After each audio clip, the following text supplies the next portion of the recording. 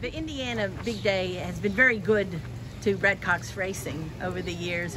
Used to be with the undercard stakes. Then last year you swept the 2 big races, and now you're coming back in both those again. Talk about your 2 horses that you've got going. Well, we have Fulsome in the Derby. He came off a victory in the Matt win. Before that, he won the Oakland Stakes at Oakland as well. So, you know, he transferred over to the dirt in April at Keeneland, an off the turf race, which, you know, glad it came off the turf and was in the mud, and he gives us the confidence to, you know, press forward on the dirt. So it's been very rewarding this spring, and you know, looking forward. He's coming up to this race really well. He's going to breeze tomorrow here at Churchill and then ship probably Sunday evening to Indiana. But he's doing really well. Very pleased with how he's been training. He started out on grass. Did you think he was a grass horse? I mean, or did you want the mile distance and that was grass? A little bit of both.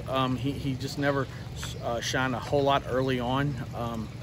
He was chasing Mandaloon around there as in last fall, and you know, just took him a little while to come to hand. He's not a real big horse. I thought the grass might be a little kinder on him. He could handle it a little better.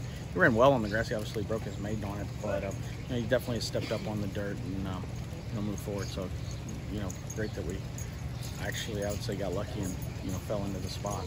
He's another homebred for Juddmonte.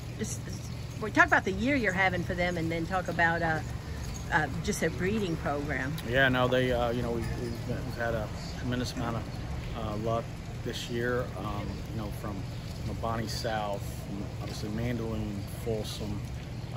You know, we've got a nice maiden that has yet to, or has made one start here that we think is a nice horse to call. That'll make his way up to Saratoga, set piece. So, you know, we've had a good run, and you know, with obviously the program they have, it's been, you know, it's an international breeding program, not just, you know, a local thing, and it's you know, just deep pedigrees all the way down to Page. So and you know, the pedigrees can go both ways, turf and dirt. So I'm just excited to you know, be in a position with, you know, a very, very good group of horses, and some young prospects coming up. We have several babies that we're looking forward to getting started later in the year that are, you know, going through their paces and training and their mini boot camp there at Keeneland. So things are going really well. And you have Marion Francis going in the Indiana Oaks? Yep, she come off a win here. She's a PA bred that has, you know, never run a bad race, always shows up, a very consistent filly. She's looking, we need her to step up and take another step forward in the Indiana Oaks next Wednesday, but, you know, we think it's definitely possible. She's training well. She's actually been stable there, and she shipped up down here to Churchill for her last victory. It was a 1X going a 1-turn mile, and, you know, hoping that, you know, she can put it all together next Wednesday. She'll be tough. Can you sort of talk about what that day of racing has done for your career? Early on, like I said, you had some big undercard performances there. And yeah, I think it used to be run later in the evening.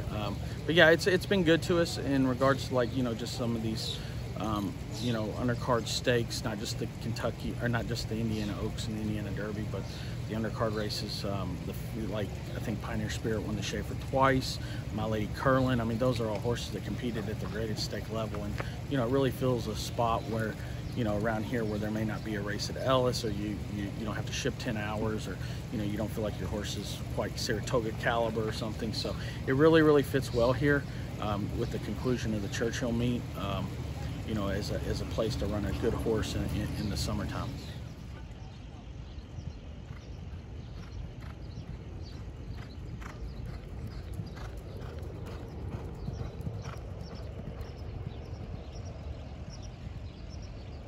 There we go.